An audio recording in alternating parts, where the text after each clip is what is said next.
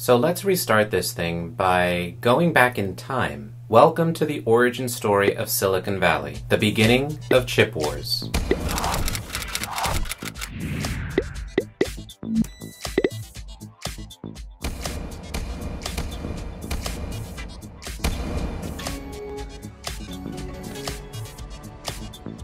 In this 23rd episode, before we catch up on the chip industry today, let's take a look at its entrepreneurial roots. But first, if you'd like to support the channel, I've linked to Amazon below. Every Amazon purchase you make makes a big difference. Now, if you're here to learn about how computing technology moves ahead, Chip Wars is officially back in rotation. But to kick things off, this episode will be a little different. Let's look at how Chip Wars began. Like its California 49er Gold Rush tradition of striking it out on your own, Silicon Valley continuously prospects for new opportunities. But instead of relying on dynamite and manpower, the Silicon Valley Gold Rush is propelled by science, engineering, and innovation. Let's take a tour and remember how the early educators, leaders, and engineers established a culture of innovation that has made Silicon Valley the most dynamic cluster in the world. This is the story of a university fertilizing the valley, rebellious engineers working the land, the government and private investors providing the money, and the ambitious visionaries who showed future entrepreneurs how to break with tradition to build something great. Part 1. Stanford fertilizes the valley.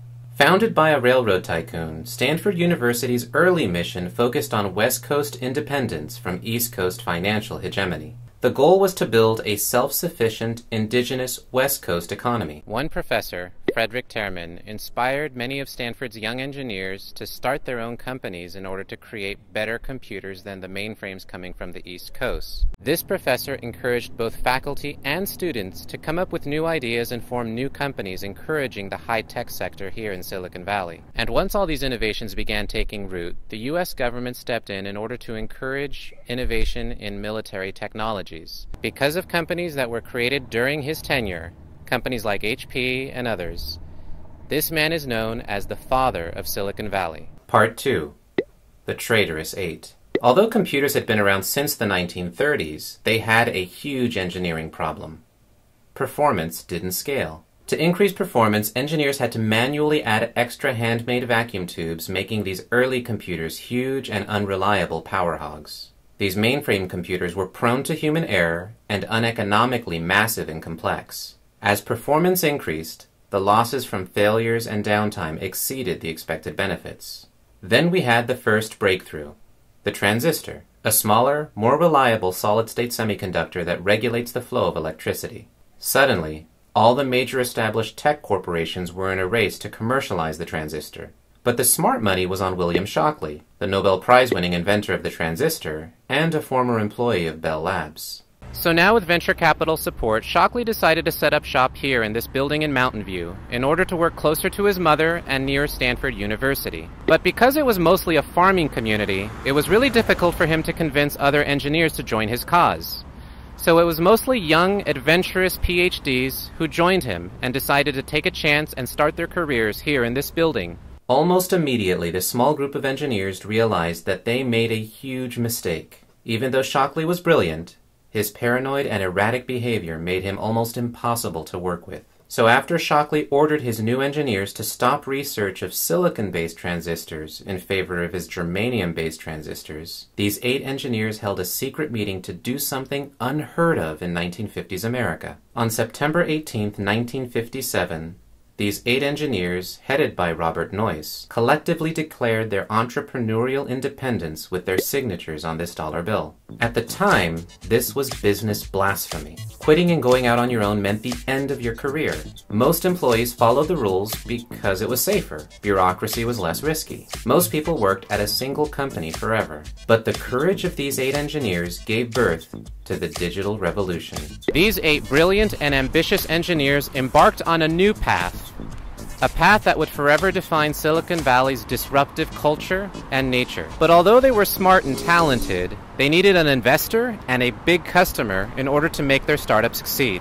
2 weeks later, the Soviets launched their first satellite, Sputnik, into outer space. Because the US feared for its national security and technological leadership, the Traitorous Eight now had a potentially lucrative customer for its semiconductors, fueling the race to space and missile defense. Then, with the help of an East Coast investor and potentially lucrative contracts from NASA and Lockheed, Fairchild Semiconductor opened up for business here in this building in 1957. This original Silicon Valley startup made a point that still reverberates throughout the area today, that you can learn more and innovate faster by going out and creating your own business. The established corporations that were moving slowly just could not keep up. So while Shockley Semiconductor labeled these 8 engineers the traitorous 8, they actually established a culture of innovation and disruption that has defined Silicon Valley ever since. Part 3.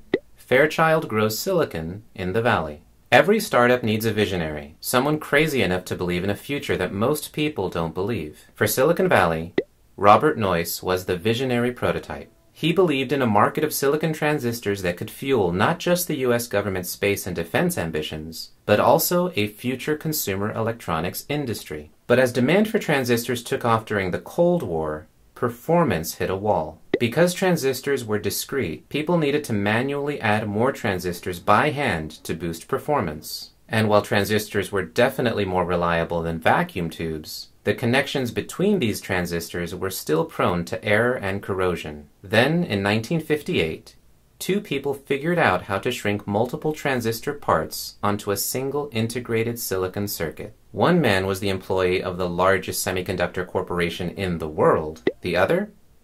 Robert Noyce, a startup entrepreneur.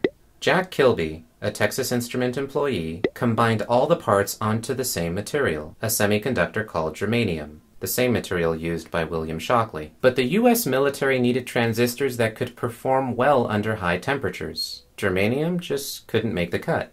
And with the Russians beating the US with the first satellite into space, President Eisenhower made a massive bet by creating NASA, and betting that smaller companies could innovate faster than the centrally planned Soviet economy. So Robert Noyce and his partners not only came up with better production techniques that resulted in more reliable chips, but they also had the best yields in the industry. Fairchild Semiconductor made cheaper and more reliable chips. The traitorous 8's big bet that silicon would take over Santa Clara Valley paid off, as Fairchild Semiconductors were used in US missiles, the space race, and the burgeoning consumer electronics industry. But every disruptive company must eventually face off and battle with other competitors in the industry. Part 4.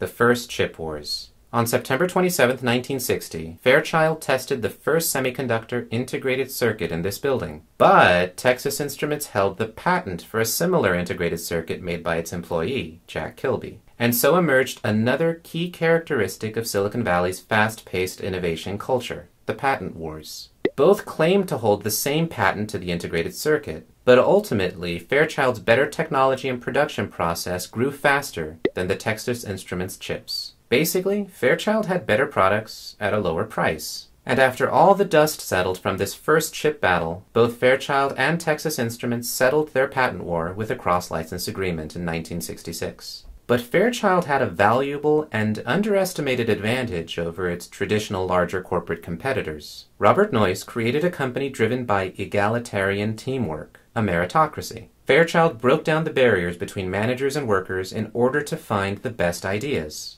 And this is how Silicon Valley got its name and its culture. Universities encourage entrepreneurship, engineers value innovation over tradition, and a meritocratic business culture removes barriers in constant search for smart solutions. All these things combined attract a perpetually young culture focused on creating the future through innovation, by always asking, how can things be different? But there was a growing problem with Fairchild. Remember that East Coast investor that first gave money to the traitorous 8? He got greedy. Treating Fairchild Semiconductor like a cash cow, he milked away the profits while neglecting to reinvest in the semiconductor business. This gave Motorola and Texas Instruments a chance to catch up. So while Fairchild suffered from a lack of resources, Robert Noyce and Gordon Moore began to talk about starting a new company. This new venture would entrench the startup culture that would inspire future entrepreneurs and leaders, and ultimately end up with the invention of the microprocessor. But we'll save that story for the next episode.